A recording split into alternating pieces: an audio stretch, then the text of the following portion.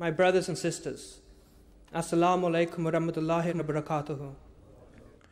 Karim Khan is one of the Ahmadi Muslims to have been blessed with a distinguished career on the international stage.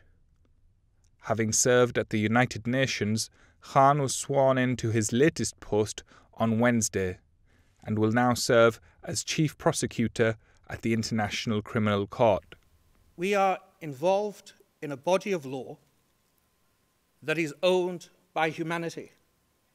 It is not of the West or of the East, it's not of the global North or of the South. It belongs to each and every one of us. I ask survivors for their patience as we bring about improvements, but I commit at all times, inshallah, to tell them the unvarnished truth. His election followed a nomination by the United Kingdom and means he will serve a term of 9 years, having made headlines around the world. Khan will be responsible for high-profile cases involving the Palestinian territories, Afghanistan, Myanmar and the Philippines.